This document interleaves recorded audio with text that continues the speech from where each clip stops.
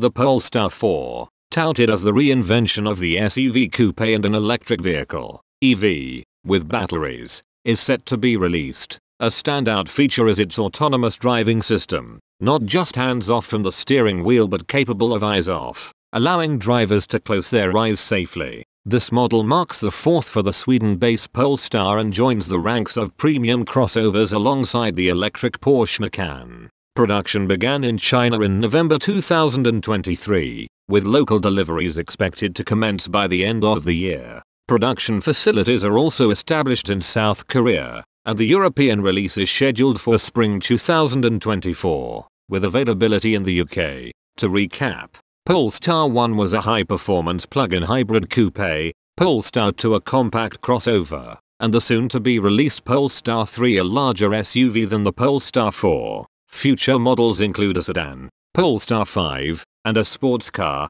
Polestar 6. It is anticipated that the Polestar 4 will become a flagship model, with projected annual sales between 155,000 and 165,000 units by 2025. The autonomous driving system, a step ahead of the Polestar 4, incorporates a new chauffeur system from the major supplier Mobile. It includes various sensors and cameras, with advanced laser sensors and LiDAR provided by Lumina. The system can recognize traffic conditions up to 600 meters ahead and analyze the surrounding environment in centimeters. It is designed to safely stop on highways as well. In the Chinese version, the Polestar 4 features its own operating system, OS. Purchasing a Polestar smartphone, running on the same system, allows for seamless integration into a digital lifestyle. This OS can be modified depending on the market. Polestar, known for its environmental consciousness, asserts that the Polestar 4 has the lowest CO2 emissions in its current model lineup.